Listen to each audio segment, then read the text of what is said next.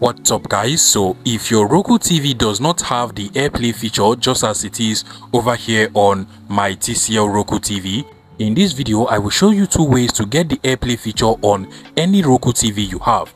Now over here I have my 32-inch TCL Roku TV, but this should work for any brand of Roku TV you have. And first things first, one of the reasons you might not get the Apple AirPlay and HomeKit feature on your Roku TV is simply because you have not updated the TV. So to get the Apple AirPlay feature on your Roku TV, first things first, you want to make sure that the TV is connected to the internet, and then you just want to scroll over to the settings of the TV. Now scroll down until you get to the system settings at the bottom over here. Go ahead and select it, then scroll down again until you get to the software updates option.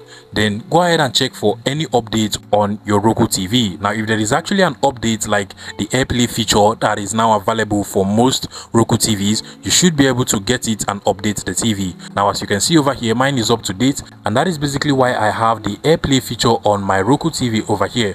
Now I initially did not have this feature, but after I updated the TV, I was able to get it, and that is why you find it over there. Now if this solution does not work out for you, then this might actually be as a result of the fact that your Roku TV is actually a very older model of the TV and does not come with the feature. But for the second solution, if you want to still be able to do things like screen mirroring from an iOS device to your Roku TV, then you want to go ahead and try downloading the Replica app from the Google Play Store or App Store of your phone. Now once your TCL Roku TV and your phone are connected to the same Wi-Fi network, you should be able to screen mirror your iPhone or any iOS device to your Roku TV without any issue.